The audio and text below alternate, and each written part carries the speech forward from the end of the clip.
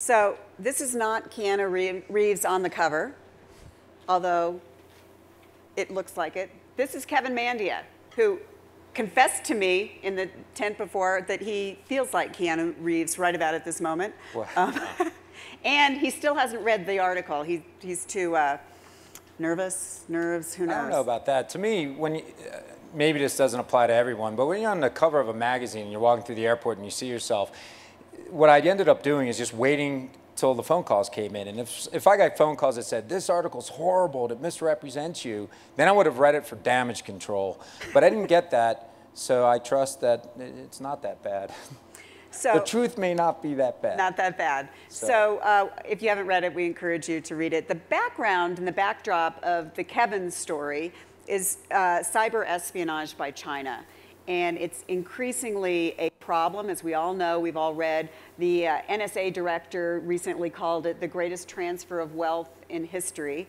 And of course, what we mean by that is hackers from China going into computer systems of Fortune 500 companies and stealing trade secrets and using it to build their economy, using it to build their military. In fact, the Pentagon just came out with a report showing that this is a real problem for the defense sector in the US.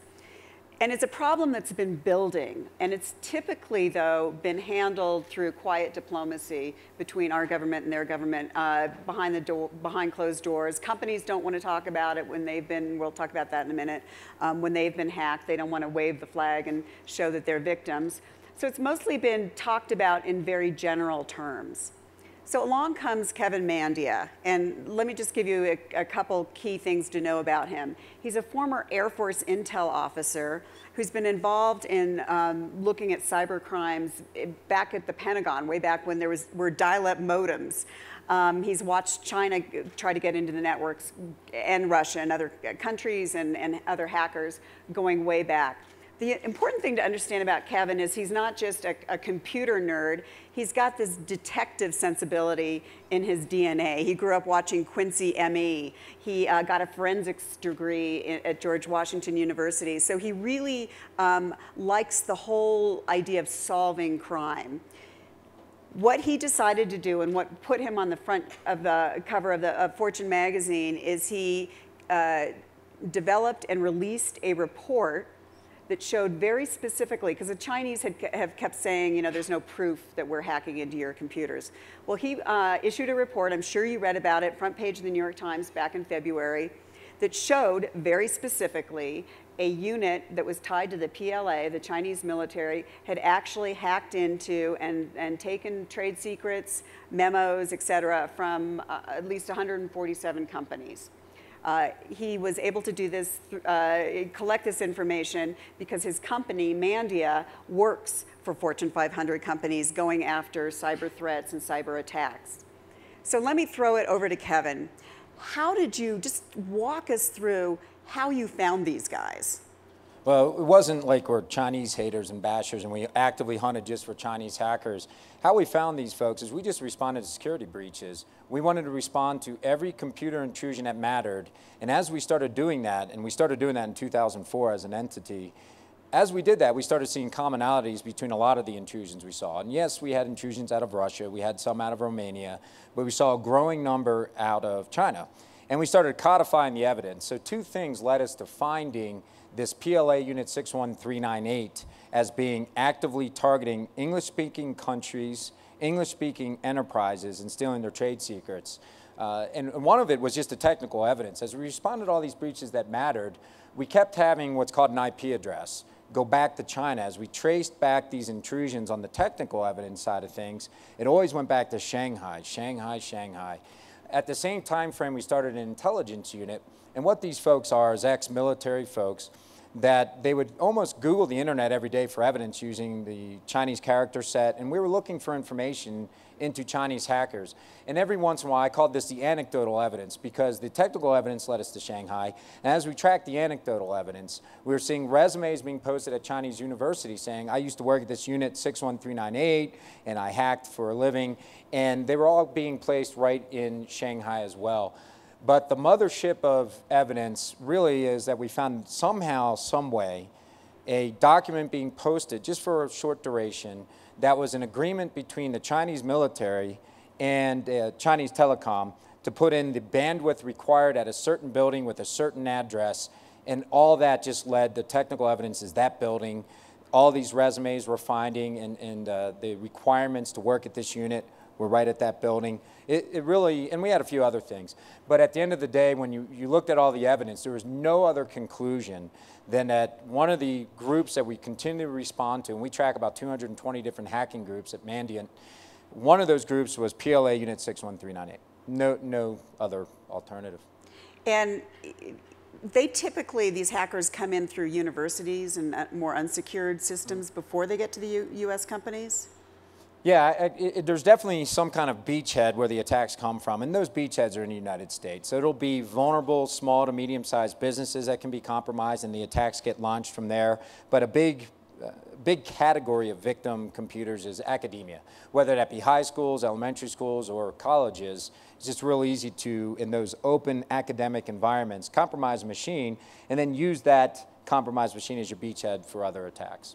So you had this information. Why did you decide, you really wrestled with the question of whether to release this information publicly. You're a small company. You'd have, as you said to me, you'd have a gigantic target on your back. You're taking on, you're showing a link between the Chinese government, the military, and hackers, because in the past they've denied it. You're taking on this second biggest economy in the world. Tell us about how you weighed your decision to whether or not to release this report. Well, there's a bunch of factors, actually. First and foremost, I could feel in the private sector, we've been responding to these breaches for 7 straight years, and there became just, the status quo was intolerable to the C-level. There are a lot of organizations out there that are spending $20 million, $30 million a year on their cybersecurity programs, but they still weren't keeping the Chinese intruders out. Quite frankly, it's like getting sucker punched on the playground all the time. It just isn't that fair. So you have these large organizations spending all this money, trying to do their best with a technical solution to keep the cyber espionage down to a minimum, and we weren't winning. So that frustration was first and foremost. And then at the same time, we recognized if the technical solution costs so much, maybe it's time to explore some non-technical solutions. I don't know how well it's going to work. I'm not a diplomat. I don't know if we ask China, hey, please stop, whether they're going to do it or not. But I felt maybe it's time to elevate the awareness and elevate the evidence so we could have a real dialogue in a non-technical way and see if we can change some of the culture and some of the interchanges we had. And then the third thing, I was watching the State of the Union address in February where the president said we need to do something about gun control, we need to get more jobs, not necessarily in that order. And then the third thing you got to was cyber espionage, and we have to do something about it. And I think that was kind of the icing on the cake. So we had private sector intolerance. This is just getting frustrating to deal with day in and day out. Can't somebody help? So we wanted to elevate that. Then we also felt there was no technical solution. There's no magic pill you can swallow and the Chinese are just not going to be able to break in. Right now, if they target your company, there are groups in China that will be successful breaking into your enterprise. I think that's just the state of cybersecurity right now. And then there's a awareness that was growing in the government that it's time we start really thinking about this and doing something. And it became clear through my reporting that this report and your staff, you have this elite unit that collected this information, they wanted it out as well. But all of this was coming together at a time when the administration was deciding quiet diplomacy isn't really working. We've got to put our boxing gloves on, and I think, as you've all seen, we've seen a much more aggressive stance from administration officials towards China on this. China continues to push back and deny, and so far it hasn't gone anywhere. But tell me about the impact on your company. Did you see more attacks on your computer system? Not yet. We were being attacked before, and that also went into the decision to release this report. We knew when we released this report, yes, Chinese hackers were going to try to break in. And one thing that was hard for me to answer is, and I can tell you when we released this report, we didn't know it would get this much acclaim and that this many people would really notice it, quite frankly. You know, when we released the report, I went to work that day and I sat at my desk going, I wonder what's going to happen. And then we did 36 interviews that day. Yeah. So the word did get out there, but we were already getting attacked. So that was another thing. I was like, what's the worst they can throw at us when they've been trying to compromise our company for the last 5 or 6 years anyway. We just expect that it would be business as usual. But you saw an uptick in spear phishing. You said you saw fake car receipts. Right. You saw more kinds of things that you described as kind of creepy. Did that make you nervous? It didn't make me nervous because I've seen all this before, but it is kind of neat. I use a specific car company to get me to places, and I think somehow I started getting spear phishing as if I was getting a receipt from that car company. So I thought that was a neat targeted attack, but it didn't work. And it's interesting, too, one of your investors was concerned that your company could be targeted in a different way, a reputational attack, like going in, releasing embarrassing emails between employees, and undermining the credibility of your company. And is that something you're concerned about? And talk about the Chinese. There's different MOs between like the Chinese and the Russians and terrorist groups. Talk about that. Yeah, there's always an upside to being compromised. And I say that facetiously. But at the end of the day, when it's the Chinese, one of the things I've noticed is it's all about collections. Collect intellectual property. Collect information. What I haven't seen is destruction or the lack of availability. So you can still run your operations, nothing gets damaged. And because of that, there's almost rules of engagement. When they compromise our companies, they're not shutting you down. They're just collecting your information and the dialogue and emails between individuals. So that's the upside, is you can still run your business. You may have IP that's really hard to replicate, and you may feel secure in the place that maybe the Chinese will never replicate your technology or never really be able to compete just because they stole your intellectual property. Now, and the Russians are a different kind of hacker. I think the Russians are about money. With the Russian organized criminals that we respond to, it's about getting credit card numbers or ATM numbers, track data so that they can withdraw money from ATMs. So it's about getting money for them. And then from Iran or from potential terrorist-related groups, what do we have to worry about? It's a great question. I could spend the next 13 minutes just on that, but that's the big mystery. We don't have the crystal ball there, but obviously there's people in the world that have different ideology than the United States of America. You can expect, as we rely more and more on cyberspace, I've always said wherever money goes, crime goes, and as we depend on different infrastructure, obviously you can think about targeted attacks that are more destructive than what we've seen in the past. We have responded to intrusions that purport to be from Iran or look that way, but we have not responded to a destructive one yet. I think that's what everybody's worried about right now, is what's worst case scenario? Can someone shut down a grid? Can someone impact the treatment people get at hospitals? And I think we'll see some shots across the bow here shortly. So you've told me that you think that our greatest defense is we can find a home address. We can know where those come from, and therefore there can be retaliation. Is that right? I think, when you look at the critical infrastructure, so much of it is in the hands of the private sector. What we need to hope for is if there is some kind of damaging attack to critical infrastructure, that we can pierce the anonymity behind that attack. We have to know who did it, and we have to be reliable in determining that. Because I do believe the deterrent for shutting down Con Ed or shutting down Constellation Energy or any of the utility grids, the deterrent for that's not in cyberspace. The deterrent for that's going to be more physical. So does that keep you up at night? Do you worry about that? I have no trouble sleeping at night. Good. So, going back to China, you've described the club of the hacked as a lonely one, companies. Describe your experience with companies that have been intruded upon. Yeah, I always say if you've been hacked and you know it, it's a lonely world. And I think that's changing slowly. But between 2000 and 2010-ish, if you were compromised and you knew it, everything was a liability. If you traded with credit cards, or you were a processor or a retailer and you may have lost credit data, you had the card companies sanctioning you, you may have the SEC come to sanction you. If you go public and say, hey, we've had a breach, your shareholders, there may be an impact there. It was a lonely world, and I've sat in a lot of boardrooms discussing this, and there's nowhere to turn to get help. So it was complicated, but right now with more of the awareness, it's almost a brotherhood, or there's a club. If you've been compromised and you know it, there's a little more acceptance of it. And I've responded to a lot of breaches where I do believe that it was academically possible maybe to prevent the breach, but it was absolutely unreasonable to prevent it. And you've seen some big breaches like RSA's breach and some of these other breaches. I don't think those are very preventable. Those were very crafty, very advanced attacks, and we just don't have the infrastructure right now in cybersecurity to withstand those. So it's a less lonely planet now when you've been compromised, but the unfortunate reality is it's less lonely because all your peers have already gone through that issue, and you usually can find a shoulder to lean on and get through the incident together. And you describe, you know, corporate America is largely naked to attacks. I mean, you have these firewalls, but you know they breach them and they get in, and you have to go in and right. And as the Ghostbusters go in, what happens when you go in with our capes on and with your capes? First, it's what's changed during my career, and I started responding to incidents in the early 1990s.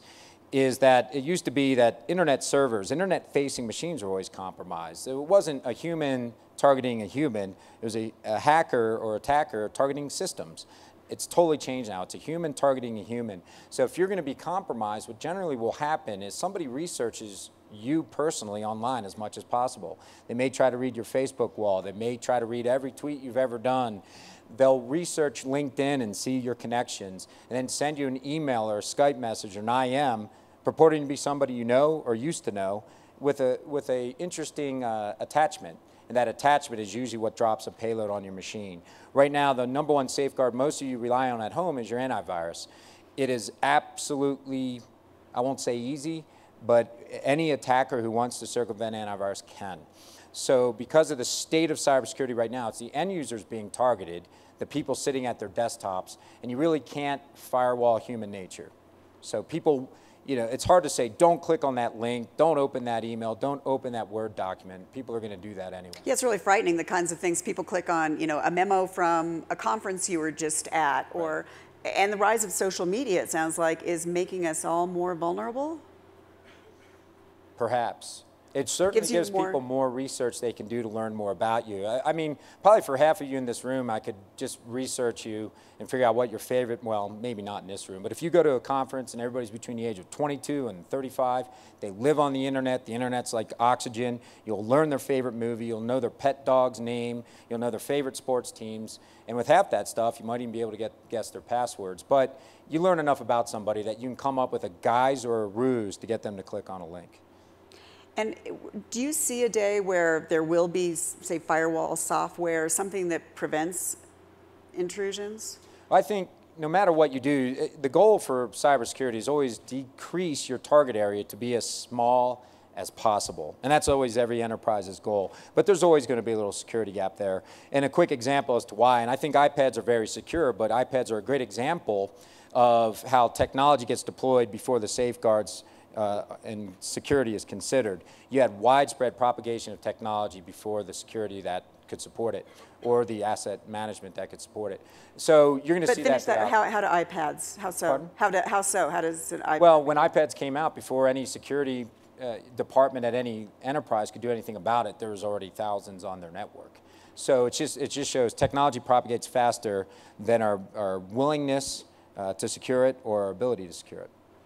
So let's go back to the report about China. It was interesting that you decided to, you thought this unit that you looked at, you thought they were becoming complacent and this was a good time to, they hadn't changed their operations enough to, right. But they aren't the only one. I mean, your report said there's 20, possibly as many as 20 units like that operating in China. So it's still a problem. Apparently I should have edited our report better because I didn't know we put that out there. There are more units in uniform that are more advanced than the one that we went public about hacking U.S. enterprises today as we sit here right now. Right. So the reason the APT-1, the PLA Unit 61398, one of the reasons we brought that to the public awareness is other security companies were aware of it. They had numerous nicknames on the internet already. And talk about those, some of those nicknames. Well, I think they were called the Comment Crew. Yeah. They had a few others. And it was just time, everybody had already known about it. It wasn't that much of a secret. The government knew about this as well, as far as I can tell. So we just went public with it because it was time to say it wasn't just someone in China hacking our companies. It was Chinese military hacking our companies. And there's a big difference between just a hacker doing this for fun and somebody who wears a military uniform every day, badges in, goes to work, hacks companies, badges out and goes home. There's a big difference. We're gonna have time for like one or two more, let's right here. And I'm sorry, yes, the mic's there, great. Yeah, Rick Chavey with Hybris. Question in terms of, first of all, you need to read the story. It was a very compelling story, Nina. Thank Great you. job. I loved it. But in terms of this conversion from collection of information into actually competitive assets, and I'm sure you've got at least anecdotally stories of companies you've worked with, and then what have they done since then, maybe working with you to again narrow that, narrow that scope down? Well, I think that's the next big story, right, is who benefited from all this theft of intellectual property and what are they doing with it all? And I think that'll emerge. In time, it will emerge. Back there. Yeah, it's just, there are anecdotal evidence, like a drone apparently that's being developed in China that draws on technology. But from what when I talk to people, there was a sense that there's going to be this lag, this time lag, and we haven't seen it yet. Except for what was it? There's an Apple store there, right. and the app. What is it called? Yeah. He's trying to be diplomatic. That's me not answering the question, but here's why. When you need to have critical mass before you'll see lots of companies come forward at the same time. You don't want to be the Lone Ranger going out there saying, oh, it's scorched earth right now. They've replicated our technology. It's for 1/5 the cost, and we're importing into the U.S. You want to have a buddy system here. So I think what you're going to see is critical mass in the private sector with real examples, and I think that'll all kind of be lobbed over the fence at the same time. Yeah. That's the safest way to do it for those companies. Nick Maloney with Herman Miller. Quick question. Do you see any actions from U.S.-based companies or the U.S. government that justifies the behaviors of the foreign countries? I don't, and I may not have a purview to see those things, but I can tell you this, and when you said foreign countries, I immediately went to China. I think the differences are that our government wouldn't hack private sector organizations for economic gain. It just doesn't seem like something, it stretches credulity to think we do that. The Chinese are absolutely doing that. They have government entities hacking the private sector, and they're collecting information that the only real conclusion you can draw, when you see terabytes of data, including the CEO's email, every single document around a certain program taken, you have to conclude that the state-owned entities in China are going to benefit from that intellectual property. So that's the difference. Our government may go offensive or hack for security reasons. They are supporting in their country going offensive for economic reasons. And maybe there's a gray area between economy and security, but I don't want to touch it. You ever come across U.S. companies that are doing cyber espionage on Chinese companies, for example? I have not. Hello? Yeah. Hi, Nina. Hi, Kevin. So Mark Anderson, Invent IP. First, I want to make a short statement and then a question. This guy is a hero. And what Kevin did was courageous. Sweet. It was both smart and courageous, and it was hard to do, I think. And the result of it, I happened to be, as I told Kevin, I happened to be with one of the intel chiefs of the world the morning after. And they were like, whoa. It changed their world, and it changed our world. And really, it's like before Kevin and after Kevin now. Because having the ability to have attribution changed everything, politically, diplomatically, economically. So thank you. The question is, that great stuff you did on 61398, I suspect could be done on the other X number of groups. And I'm wondering, is it possible to develop a catalog of behaviors that eventually one can automatically turn to and go, oh, 61399. Right. Absolutely. That's exactly the intent of a lot of security companies, is you don't just want to get a blip on the radar and know, hey, we've got some kind of potential intrusion. You want to know what I call the pucker factor. Is this pucker factor 1, it's a drive-by shooting that doesn't matter, or pucker factor 5, this is a group, they're sitting in Shanghai, or this is a Russian organized crime sitting in St. Petersburg. No doubt within the next year, or even sooner, you're going to see a link between, if you get an alert and maybe even AV or in a SIM, right-click and say, who is that? And get information back. It's these guys, and here's what they normally do, and here's what you should do about it. That's going to happen. We'll always miss something. There'll always be something new. But for the most part, I believe a lot of the most complex cyber espionage we've seen is really the results of maybe 20 to 30 groups. And those groups, we should have a pretty good radar on their TTPs. We have time for one more question. Way back.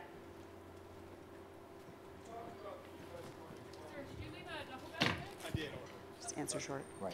You've talked about the U.S. going from quiet diplomacy to more vocal actions. In the report, you talk about at least 26 companies in other countries who had similar attacks. Right. Do you see those kinds of countries getting more active, getting more vocal in terms of being responsive? Good question. I just haven't tracked it, so I can't answer that question. I do know that there are companies in Japan being compromised and in Europe being compromised by the same folks that are compromising U.S. enterprises. So I believe that at some point there will be an outcry, maybe even a united international type of response, but I'm not tracking it as well as I should. Well, Kevin, hero, thank you. Thank you.